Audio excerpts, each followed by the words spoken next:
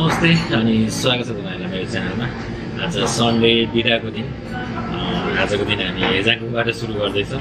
अहिले बिहान चाहिँ हामी रुपेशमा बस्छौँ अनि आज सायद हामी दोङवासातिर घुम्न जान्छौँ होला।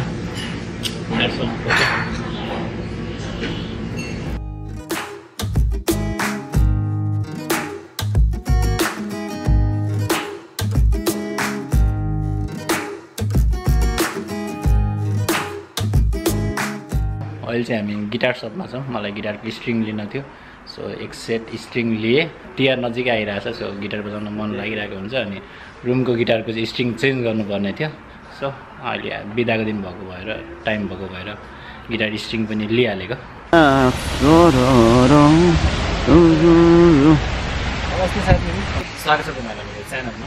आज चाहिँ हामी ठेकुको दोङवासा टेम्पलमा घुम्न आएको छौँ। अहिले हामी ठ्याक्कै दोङवासा टेम्पलको इन्ट्रान्समा छौँ।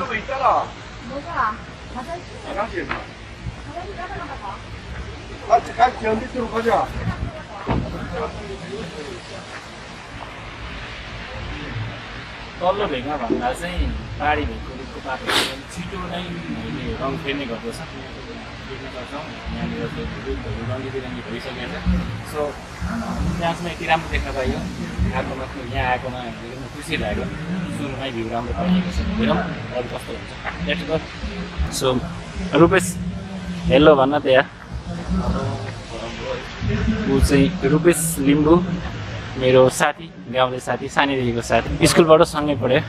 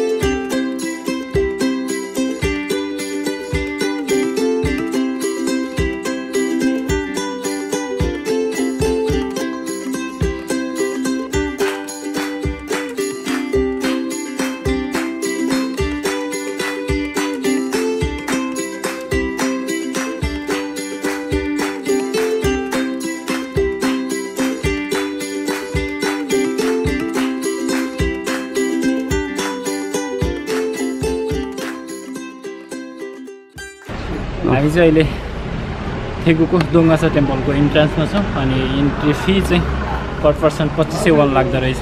धेरै महँगो होइन, एकदमै सस्तो नै हो।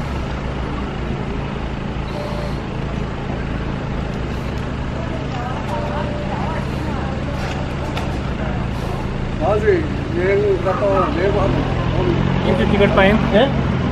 दुईजनाको 400 वन, पर पर्सन चाहिँ 2500 वन।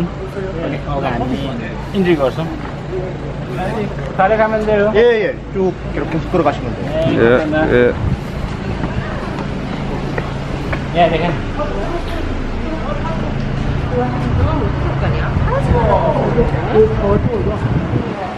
टनल दामी रहेछ।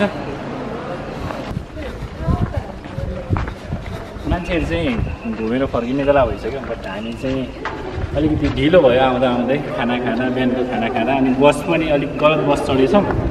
फेरि चेन्ज गरेर आएको छ। सो धेरै नै 1 घन्टा चाहिँ लेट भयो, तर पनि ठिकै छ। मौसमले साथ दिइरहेको छ। अहिलेसम्म लाइट राम्रै छ। राउन्ड लगाउने हो। वा हेर त ल कस्तो दामी छ। एकदमै एकछिन साथीहरू होला।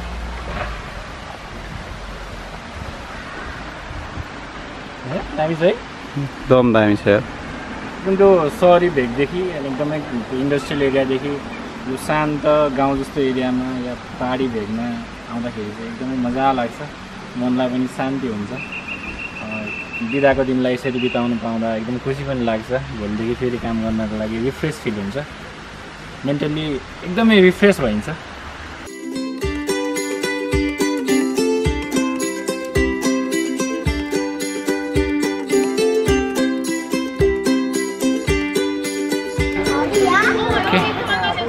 अहिले 3 बजिसकेको छ, बेलुकीको 3 बजिसकेको छ।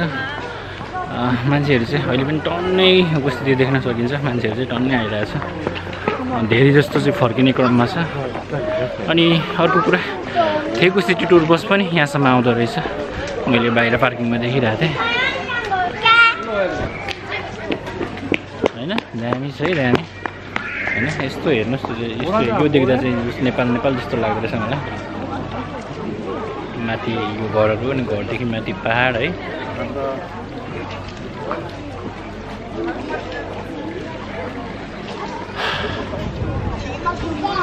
पहिला हजाङसेल गएर आउँ यार जाउँ। उहाँ छ यता टोइलेट पनि मैले कोरिया आएर फर्स्ट टाइम देखेको। यस्तो ट्रेडिसनल टाइपको टोइलेट रहेछ। यतापट्टि नाम्जापट्टि जानु पर्यो। अब चाहिँ हामी यहाँको बुल्कुक्सामा इन्ट्री गर्दैछौँ।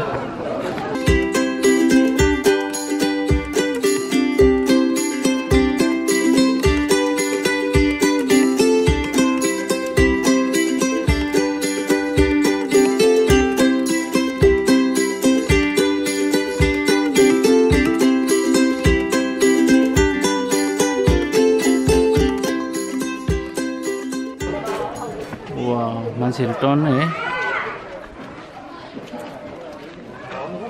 यो फुलमा चाहिँ यसरी हिँड्ने पजल बनाएर रहेछ।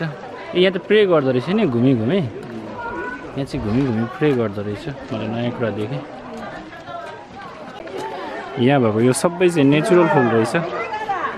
सबै नेचुरल हो यो फ्लावरहरू।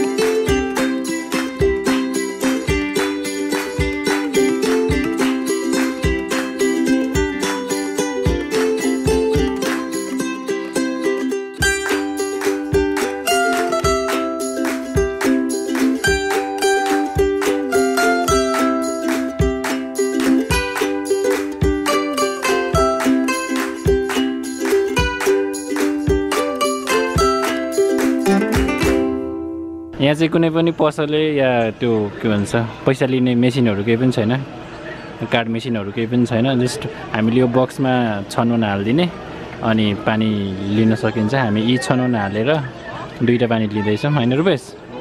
कस्तो यो चाहिँ अब मान्छे कति इमान्दार हुन्छ भन्नेको एउटा उदाहरण हो। कोरियामा कोरियनहरू कति इमान्दार हुन्छन्, नेपालमा यस्तो भएको हैन?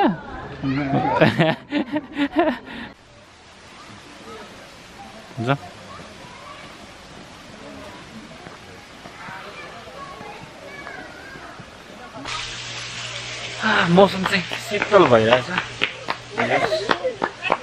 मौसम चाहिँ मजाको छ मान्छेहरू पनि टन्नै छन् घुम्ने मान्छेहरू टन्नै छन्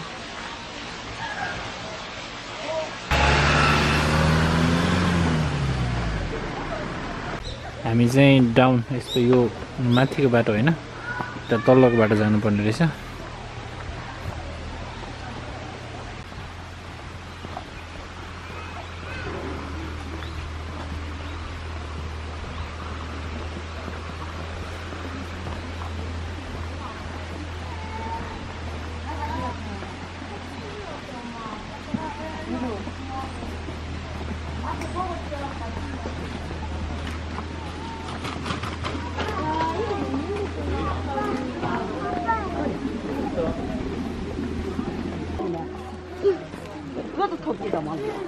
रोज माथि जाउँ न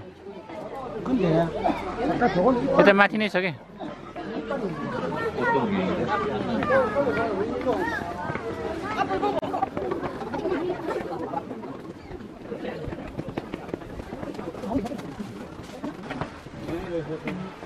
वाउ दामी छ दामी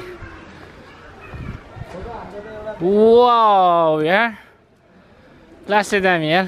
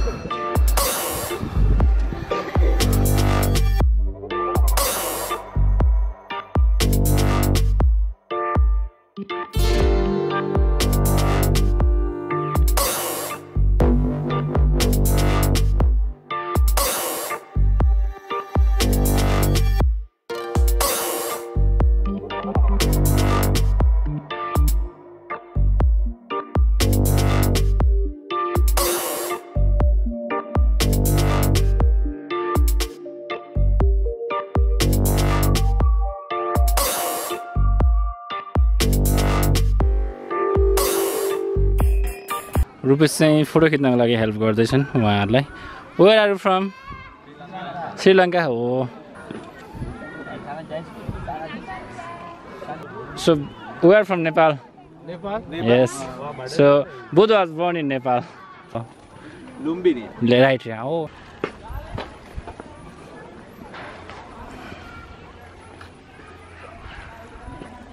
अब आइहाल्यो एकछिन प्रे गरौँ प्रे गर्न छ भने चाहिँ यहाँनिर ओछ्याउने चाहिँ यहाँ हुन्छ अनि यो ओछ्याउनेलाई टक्क लिने जुत्ता खोल्ने